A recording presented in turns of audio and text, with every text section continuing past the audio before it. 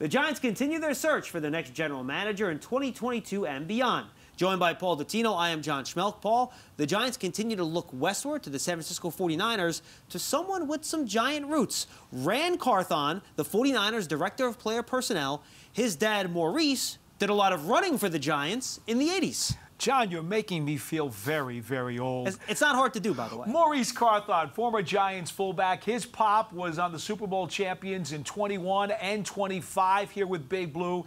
Bill Parcells always knew that Carthon would be a long-time NFL coach, and in fact, he's had a great coaching career. And here we are with his son now as a long-time NFL executive looking for potentially a shot with the Giants. 15 years of experience in National Football League front offices, the last 6 years in personnel with the San Francisco 49ers, gone to 2 playoff trips with Shanahan as the coach, and of course 1 Super Bowl visit. Now his experience is a little bit heavier on the pro personnel side as opposed to college. That is true.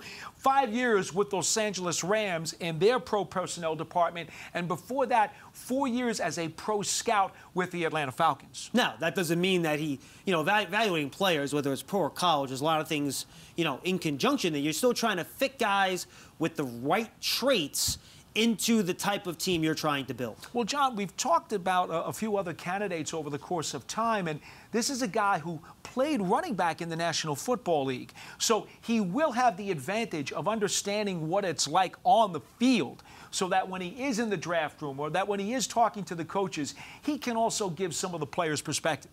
No question about it. It'll be interesting to see. And, Paul, the 49ers, they just had a lot of success. They've once again, after going through a little bit of a dry spell after the Joe Montana years and the Steve Young years, they're back as being one of the most competitive and consistently good NFL franchises. Now, don't get me wrong. They've got some really good players on the team, but I think we would all agree they have built the foundation of a team.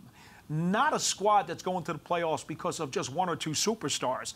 They've got a well-rounded organization that has a lot of good people doing different jobs. No question about it. Good on both sides of the football. They've had some high-value draft picks, not all first-round picks that have necessarily hit. They've already started the process in terms of moving on to a new quarterback. They drafted in the first round last year. So interesting how the Niners have kind of built their team as they head to the postseason once again.